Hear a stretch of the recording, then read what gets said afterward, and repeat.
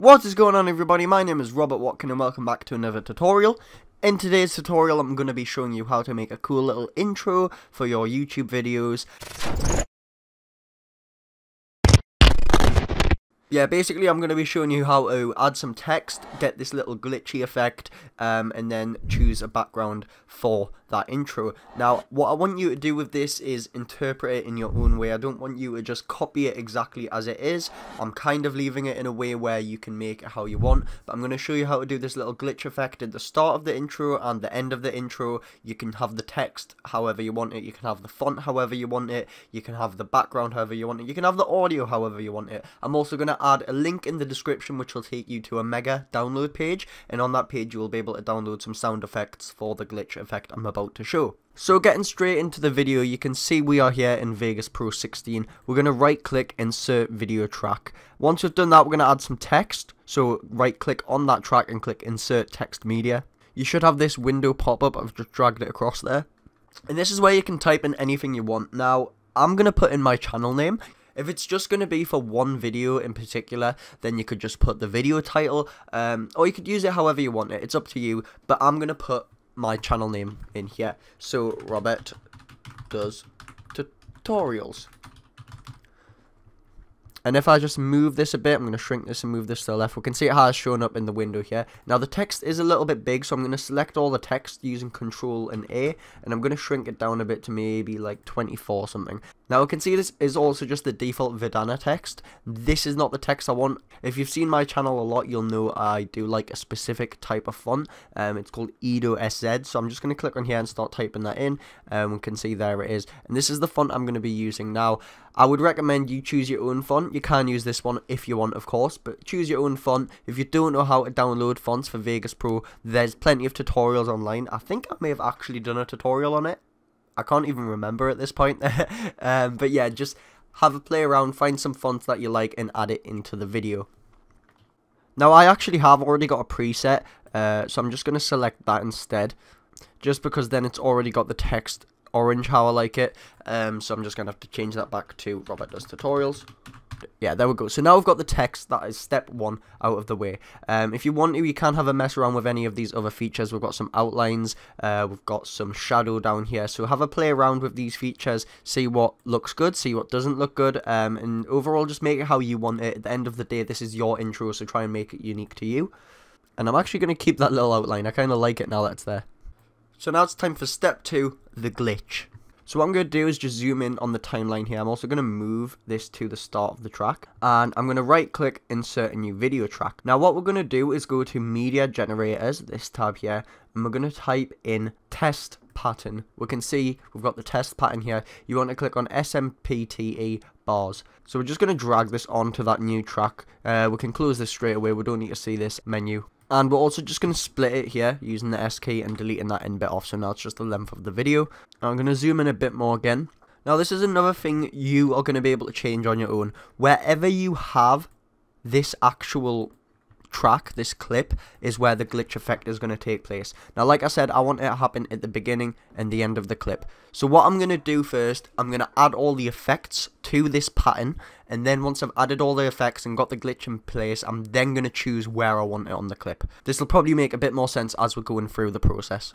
So the first thing you want to do is go to video effects, click on the search up here, and you want to type in TV and look for TV simulator. You can see here you want to click on reset to none and drag it onto that top clip.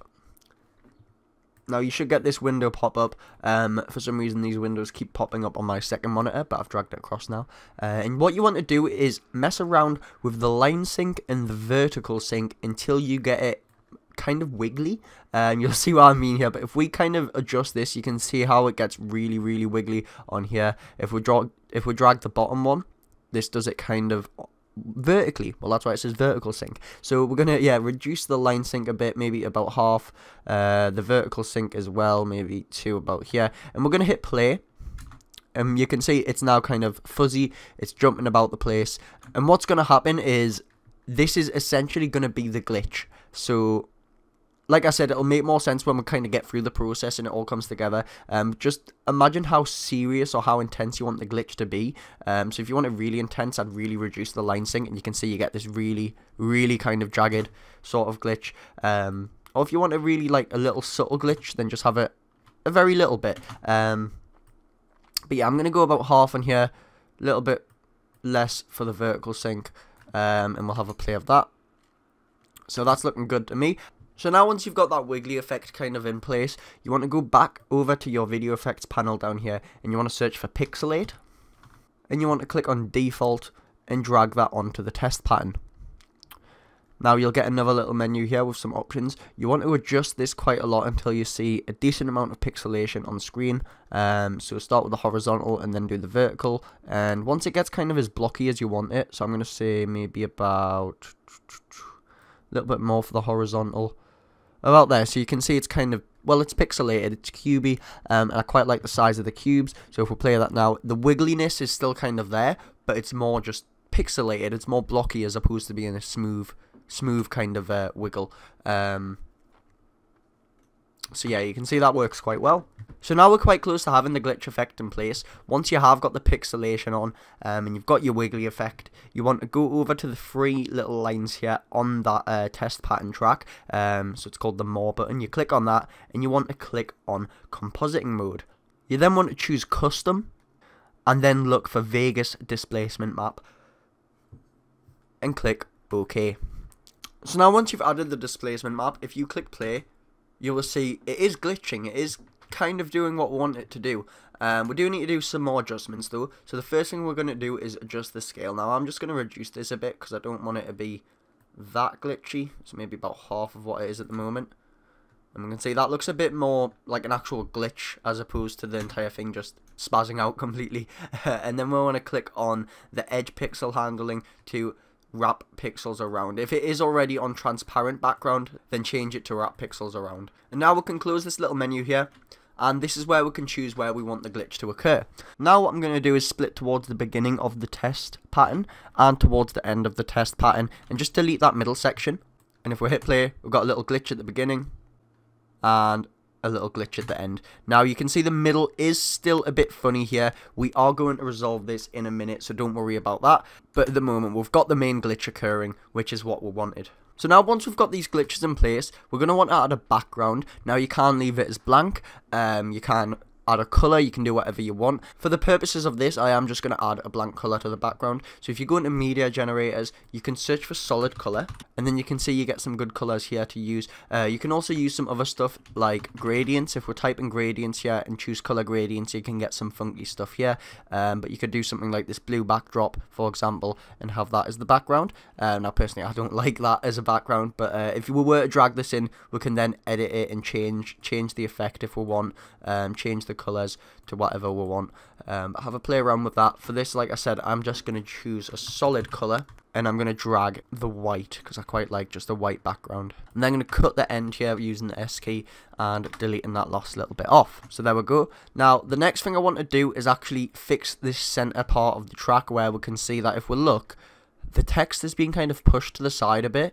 That's because of the displacement map we added earlier, and it means that this S at the end of the name is being pushed all the way around. To fix this, you want to render out what we have at the moment. So to do this, we're going to first create a loop at the top of the video. So you can do this by clicking at either the start or the end of the video and just dragging along until we cover the full area. You can then right click on this little loop region we've just created and choose render to new track. Now I'm going to choose Internet HD 1080p 60 FPS. That is the standard video setting I use for my videos which I put on YouTube. I would recommend you do the same standard for whatever videos you put on YouTube, not necessarily just what I'm choosing here. But what I'm going to do is I'm going to choose a folder to save it in, so we can see how to make an intro. This is where I'm going to save it. If I click save here, and then I'm just going to name it down here to draft 1, and then click render. Now it's asking if I want to overwrite the file. That's just because I did actually make a mistake earlier in this video and had to start again.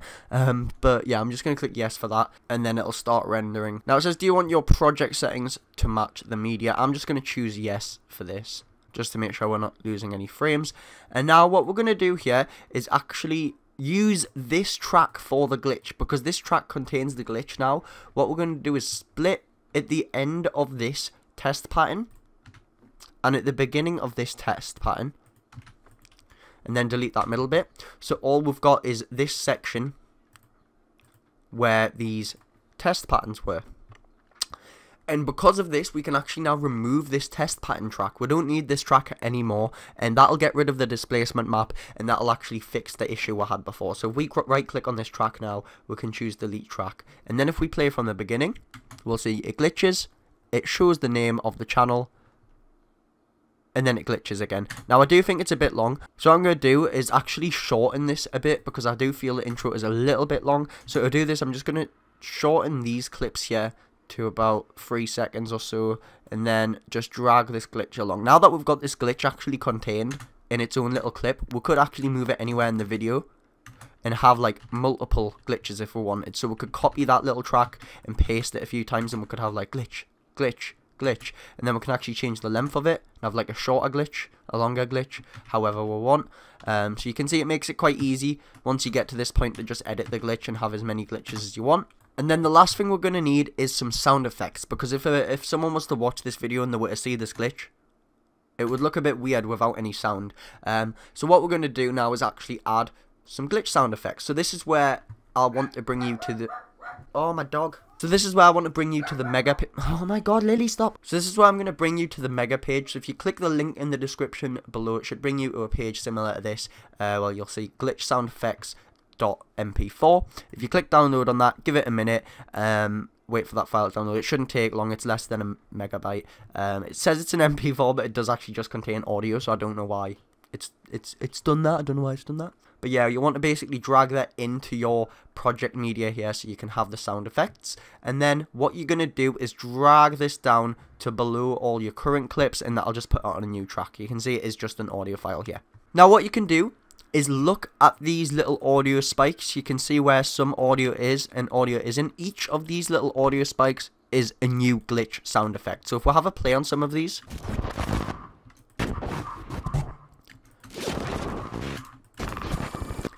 you can hear there's a lot of glitch sound effects that you can use within this. So now I want you to select some that you enjoy. So I'm going to choose this one here, and I quite like this one here. So I've got 2 now. I'm going to delete the rest because I don't need that, and I'm going to use these 2 here. So I'm going to just double tap D so I can select both of these, double tap D again, and then drag to the left. Now what I'm going to do is try and align these sound effects with the glitches as best as I can. So I think the first thing I'm going to actually want to do is move the whole video, the whole intro a bit forward. So once again, I'm going to double tap D, select this entire section, double tap D again, and just move it across a bit so we've got a bit more room at the start to work with. And we'll start with that first glitch. So if we hit play now, so I quite like the way it's coincidentally lined up for the end bit of the glitch sound effect. Although I feel like the glitch isn't long enough, so what I'm actually going to do is just copy the glitch and paste it again. And just shorten the second bit so we can have a bit more of a glitch length, and then we can adjust the audio. Looking at the audio spikes once again, so we can actually just see how well it's lining up. I'm going to make this timeline a bit bigger so we can see here. And then I think I'm actually going to speed up the sound effect. So to do that, just hold control on your keyboard, click at the beginning of the clip or the end of the clip, and drag it inwards. Instead of shortening it, it'll actually speed it up.